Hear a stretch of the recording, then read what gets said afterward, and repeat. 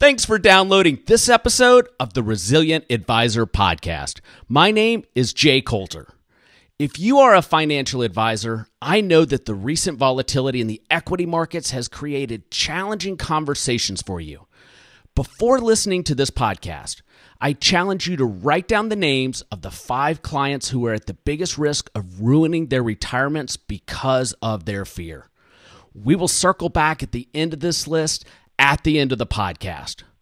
On this episode, we are going to present an investing philosophy and solution that has academic rigor and empirical research. Joining me is Dr. Daniel Crosby. He is the author of the best-selling book, The Laws of Wealth. He is a behavioral finance expert who holds a doctorate in psychology. He hosts the popular podcast, Standard Deviations. Last fall, he took a new role as Chief Behavioral Officer at Brinker Capital, and his new book, The Behavioral Investor, is required reading for any serious practitioner. Daniel, thanks so much for coming on the podcast. My pleasure. Great to be here. All right, you're very popular on the speaking circuit and the podcast circuit. Personally, I think it has a lot to do with your ability to take complicated concepts and make them understandable for practitioners. So for this podcast, let's focus on the application of your book for financial advisors, and specifically moving away from the dogmatic constructs of active versus passive and looking into portfolio construction through your third lens. In your book, you quote Jesse Felder, who produces the Felder Report, and if you're on Twitter, financial advisors, I highly recommend you follow him. And in there, you quote him as saying, passive investing will ultimately become a victim of its own success. Daniel, what do you mean by that? Well, I feel like we're dancing on the grave of Jack Bogle here. I think there's a lot to like about passive investing. I think there's a lot to like about active investing. And as you've said, I've tried to break down those walls, I think much to the dismay of purists from both camps. But effectively all I'm saying in there is that there's some truths about asset management and investing that we know, and one of them is that if everyone's doing the same thing, it tends to not be a good idea over time. So there's a ton to like about passive management, namely low fees, low turnover, and just the general sort of I don't know approach to managing money, which I think, as I talk about in the book, has a lot of power. I think the danger, though, is that, as I talk about in the book, when something becomes a measure, it ceases to be good over time. When the benchmark becomes sort of the end unto itself, that can be dangerous. And I give examples in the book. I talk about when Britain colonized India, the British were squeamish of the rats and cobras. And so they started providing rewards for rat tails or cobras, or dead cobras, thinking that they would incentivize people to kill cobras and kill rats. And what they did was raise cobras and raise rats to then kill them and bring them in. So I think there's a lot to like about passive investing, but I think that we can do slightly better than what I would call market cap weighted passive investing if we take the best parts of it and try and adhere to this third way. And this third way is results-based behavioral investing. Give us some of the constructs of this philosophy and process. Well, so one of the things that I take from passive, or the best types of passive, is that it needs to be rules-based, right? So I think one of the reasons why 85% of passive funds outperform their active counterparts is because the best passive approaches are rules-based. And so that is one hallmark of good asset management. Call it active, call it passive, whatever. We know from the research, and in the Laws of Wealth, I cite over 200 studies on this rules-based versus discretionary approaches in everything from stock picking to try and measure prison recidivism and the next thing, and found that 94.6% of the time, simple rules beat human discretion. And what's cool in our world, in the world of finance, is that rules not only beat discretion most of the time, they beat them at a lower cost. So, operating from a system of rules not only allows you to do well, but it allows you to do well on a budget, which is a big part of winning the asset management game, because we know that anything you're paying in fees, comes right out the other end of your performance. And so, yeah, being rules-based, I think, is one unifying theme that any good behavioral investor needs to get on board with and not leave it to human discretion. So what are your thoughts on what makes for a valid rules-based investing process? So it's interesting as this term research-based or evidence-based investing has come into vogue. I mean, some people that are tossing around evidence-based investing would be strict buy and hold, market cap weighted passive investors, and others that use it with just as much conviction would be highly active, highly concentrated, say, trend following investors. And both can sort of claim that they're operating from an evidence-based paradigm. I set forth 3 rules for good evidence in my new book, The Behavioral Investor. The first is that I say that it needs to have data, right? It needs to have empirical support. That makes sense. But the second one, I think, is more ignored. And the second one is that it needs to make theoretical sense, because when the Fed releases 45,000 pieces of economic data per year, and we regress them against, only 2 handfuls in many cases of extreme financial events, we're going to see some correlations that might exist where they shouldn't. We're gonna put all that in a blender, and sometimes we're going to get some spurious correlations that come out. So the second piece is, not only does there need to be empirical support, there needs to be philosophical or theoretical support. There needs to be a reason why it makes sense. You look at something like the Super Bowl indicator has been historically like a pretty good indicator of where the market's going. But we can look at that and go, well, this is dumb. Like, there's no reason why this should work, so I'm not going to start a Super Bowl hedge fund and try and invest this way. And then the third piece is that it needs to have a behavioral component to it. We see time and time again, people will mine out these market anomalies, calendar effects, and other sort of small market anomalies, and they quickly get arbitraged away because they're not behaviorally tough to implement. So the only sort of hope for an enduring edge is that it needs to be empirically based, theoretically sound, and it needs to have some root. There needs to be some psychological pain in implementing it. And you look at something like value investing, which is having a rough decade, really. But That's right.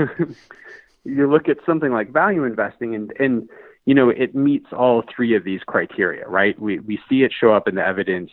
It makes sense why it works, and it's hard to do. Like, you can run a value screen, see what comes out, and want to throw up when you see what comes out see what comes out the other end of that screen, because it's ugly, and that's why it works. So those are sort of the 3 conditions, I think. So that's a great segue into another theme around this, which is it's risk-first investing. What do you mean by that? Yeah, so I think, there's a number of underappreciated risks that I try and talk about in the book. We've got market risk, we've got idiosyncratic risk, and everyone knows about these things.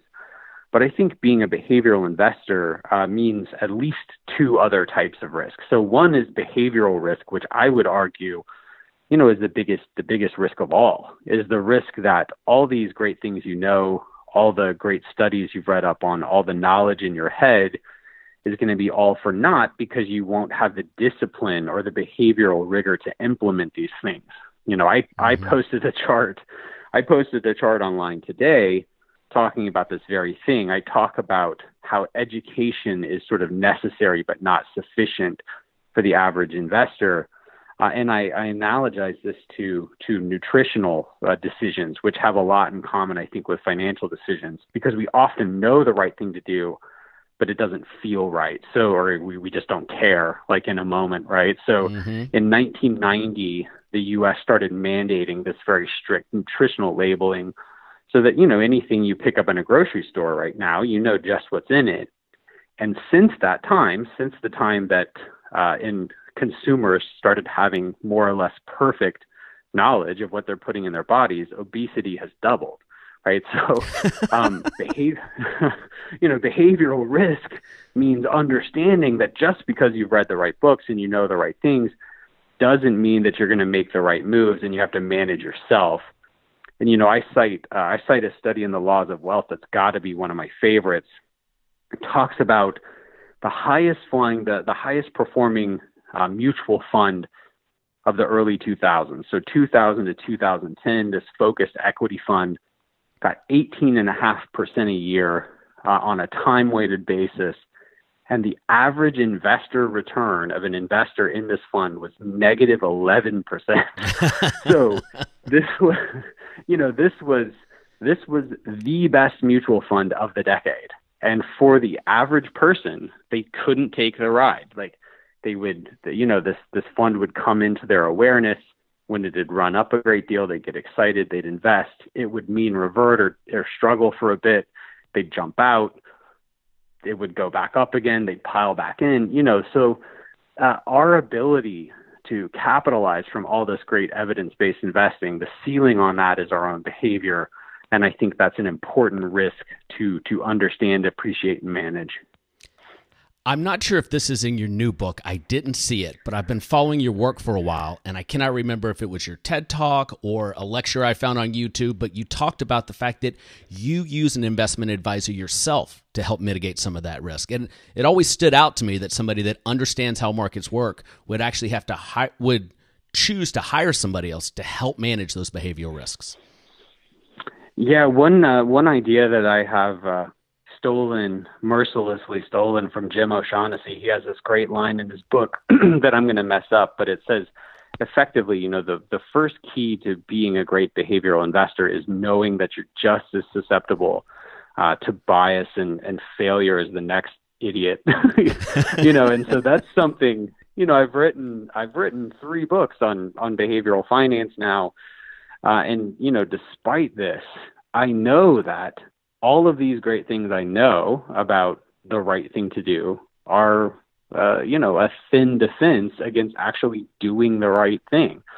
And so, yes, I pay an advisor to manage my money, even though I am, from a knowledge standpoint, perfectly capable of doing that myself. He just serves as a line of defense against me doing something stupid because, I am absolutely at least as greedy and fearful as the next person.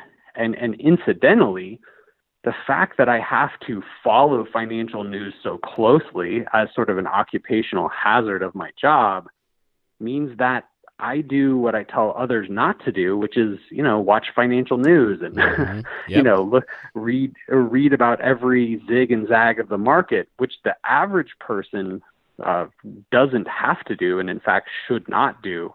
And it makes it easier for them to make the right decisions.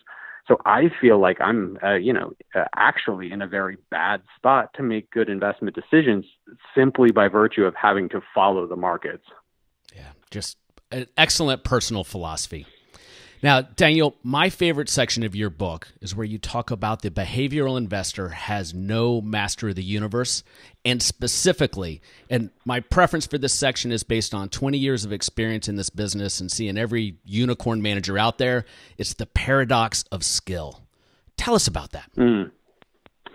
Yes, so it's interesting. This is sort of heretical to say, but when Cliff Asness and AQR and others have really drilled down on the masters of the universe, the Druckenmillers, the Buffetts, these extremely wealthy people who have outperformed benchmarks so handily, what they find is what they really have in spades is not esoteric knowledge or an inside track, but just discipline.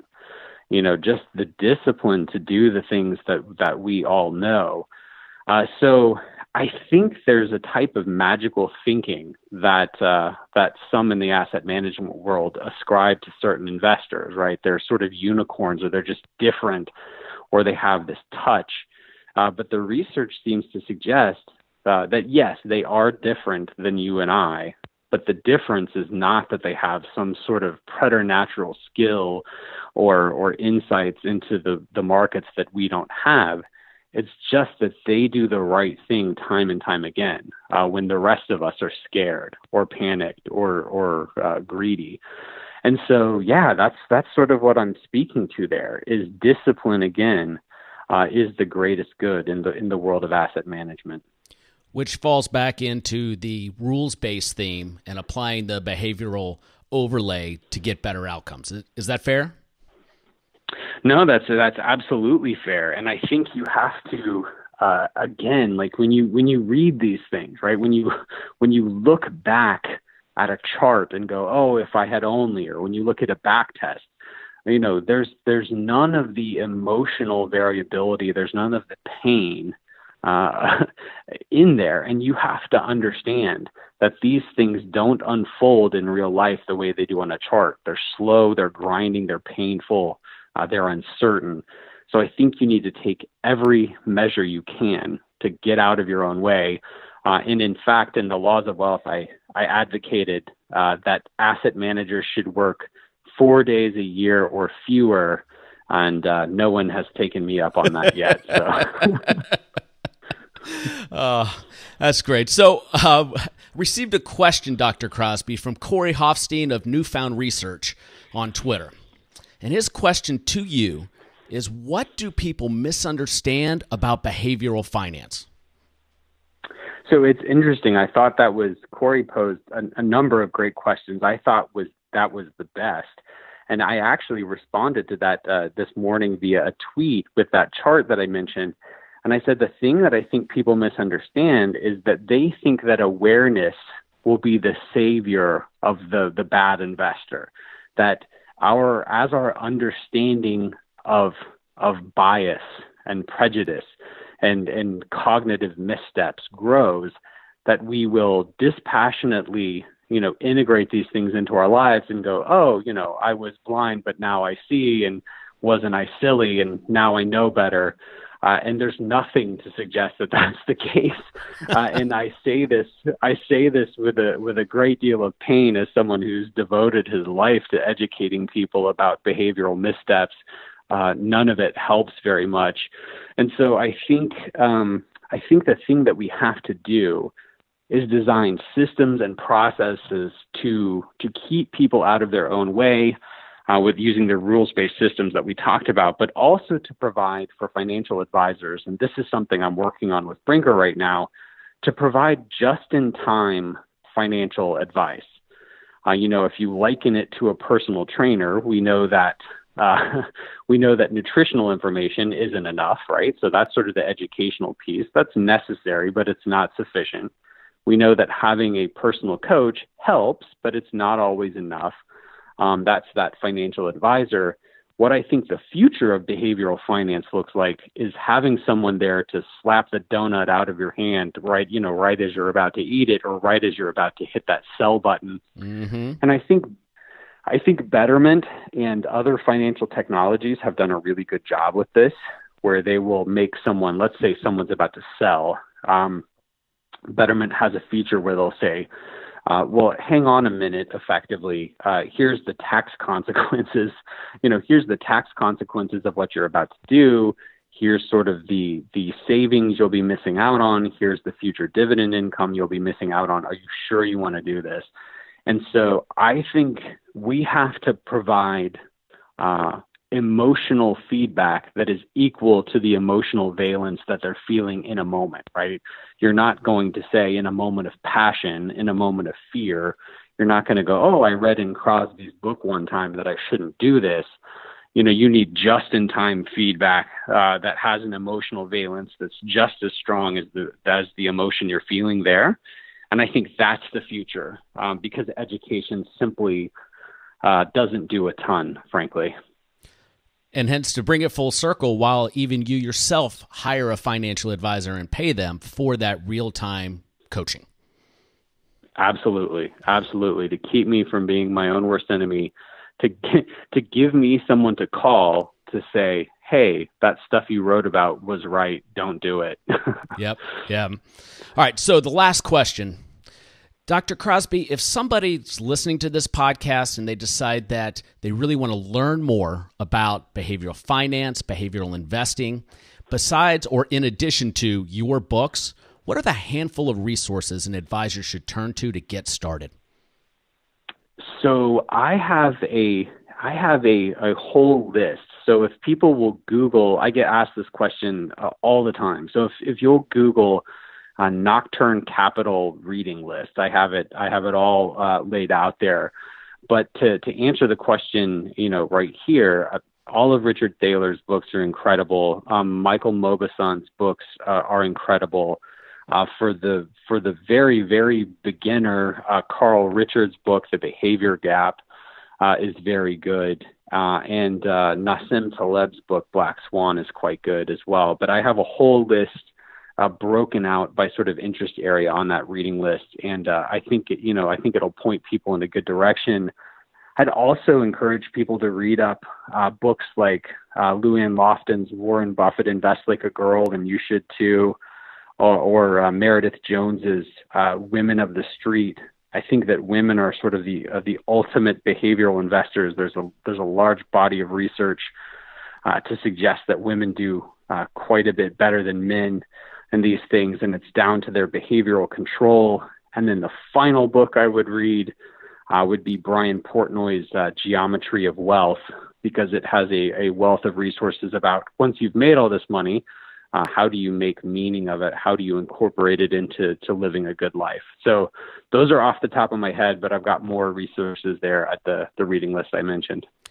I'll have a link to the reading list in the show notes, and I'm also going to put a link to your most recent podcast with Brian, where you guys do a much deeper dive at an academic level on your new book. So advisors, I suggest you take your list of clients from the beginning of this podcast, order a copy of Dr. Crosby's new book, The Behavioral Investor, for each one of them that is struggling in this market. Put your business card in as a bookmark on page 174 and write a short note that says something to the effect of, Mr. Client, I know that you have concerns about your portfolios. Please take a look at the bullet points on page 174. Then if you're interested, read this fascinating book and let's discuss how to apply these principles to your portfolios. Dr. Crosby, thank you so much for coming on the podcast. My absolute pleasure. Thank you.